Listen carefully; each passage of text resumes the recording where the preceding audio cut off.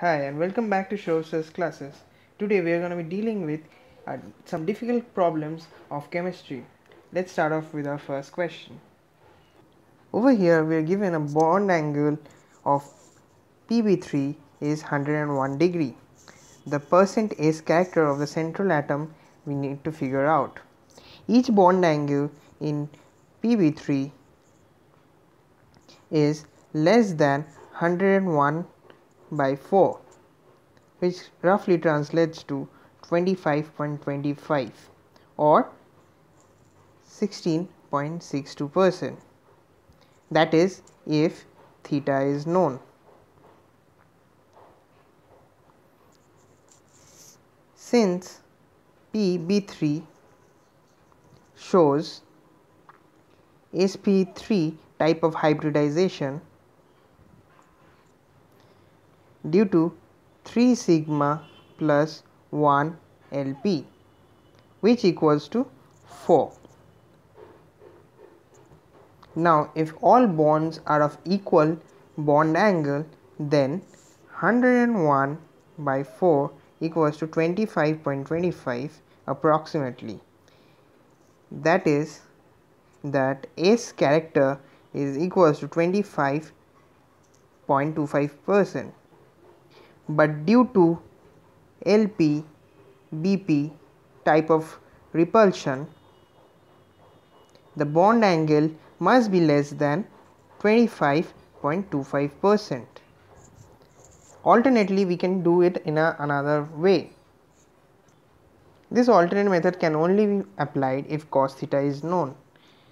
Cos theta equals to S by S minus 100, that is cos 101 degree equals to S by S minus 100, or S equals to minus 0.19085 plus 19.08 or 1.1908 S equals to 19.08. Therefore, percentage S equals to 19.8 by 1.1908. There is a small miscalculation that I made. It will be 19.8. Therefore, S equals to 16.62%. Moving on to the next question. Over here we are given an equation: copper in solid form plus 4 hydrogen atoms plus 2 molecules of nitrate gives 2 NO2 plus 2 copper anions plus 2 H2U in liquid form. In the above reaction, it is given 1 atmospheric pressure and 298 Kelvin of heat. If 6.36 of copper is used, we need to assume also that ideal gas behavior is achieved here. The volume of NO2 produced in liters is to be calculated. We are also given with the atomic mass of copper, the value of R in liters, atmosphere, Kelvin per molecule. Let us first write out the given information. Copper solid is given as 6 .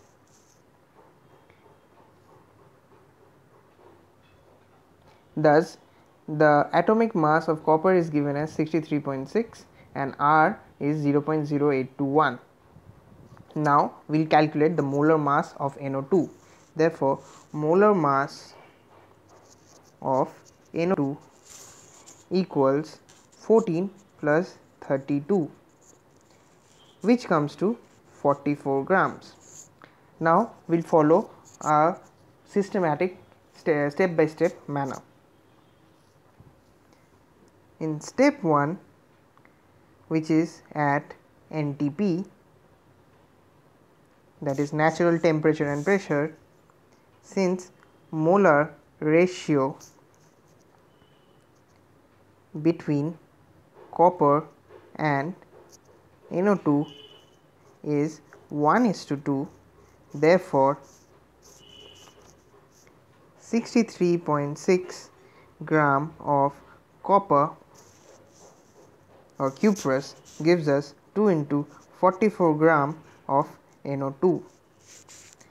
Therefore, 6.36 grams of copper gives 44 into 6.36 into 2 by 63.6. This comes to 4.4 gram into 2, which is equals to 8.8 grams of NO2. This is the first step. Now we will do the second step. Now in the second step we will calculate weight by mass ratio, that is equals to V by 22.4 L. The symbols have their usual meanings. Therefore, V equals to W into 22.4 into 2 by M. This equals 4.4 into 22.4 into 2 by M, or 2.24 liters into 2. That is volume of NO2 equals to 4.48 in liters. In the next question, we are given the rate constants for a reaction at 300 Kelvin and 350 Kelvin respectively, which are 8 and 160 liters per mole per second respectively. The activation energy of the reaction in kilojoules per mole is the one that needs to be calculated. Also, for our ease, the value of R is given as joule per kilo per mole.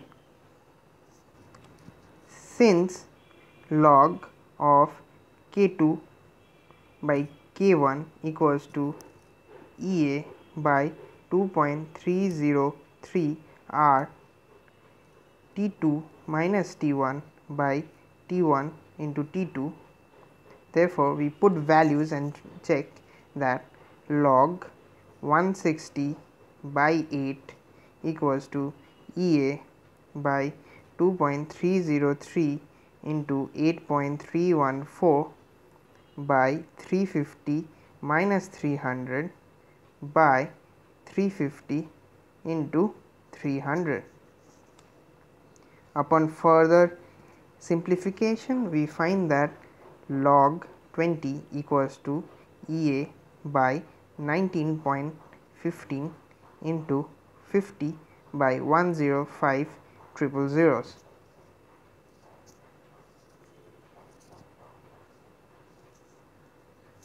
That is 1.3010 equals to EA into 5 by 19.15 into 10500. Upon calculation, we find the value of EA.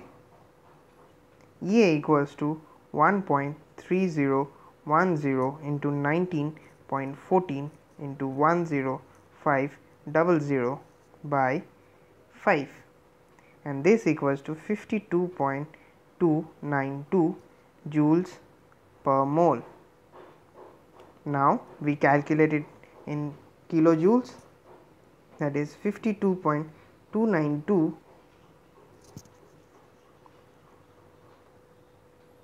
or 52.30 kilojoule per mole.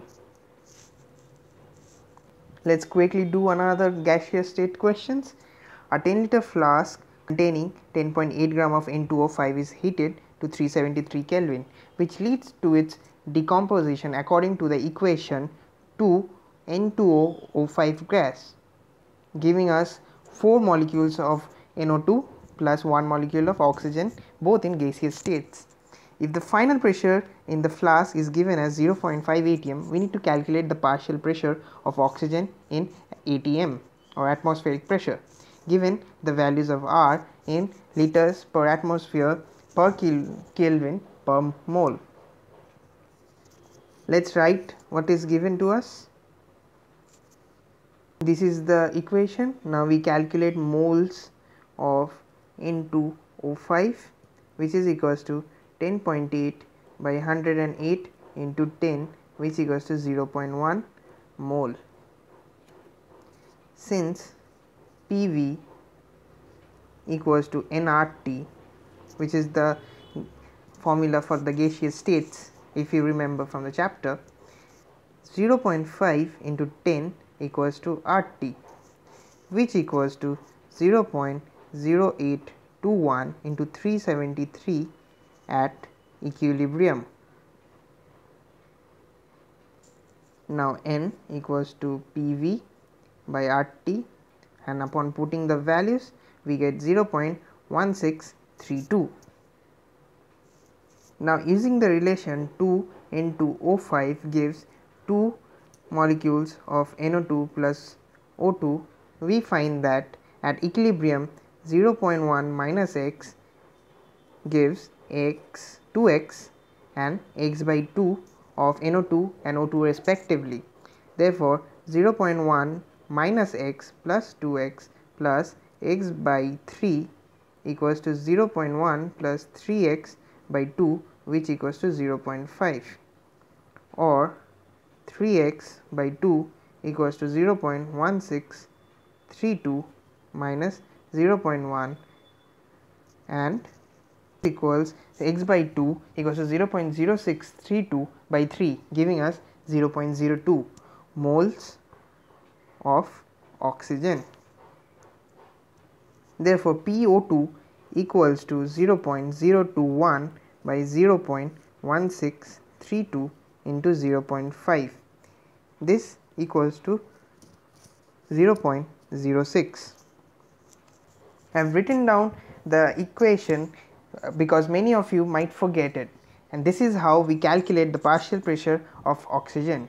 With this we come to an end of another video. Please like, subscribe and stay tuned, because we are going to be coming up with many such videos.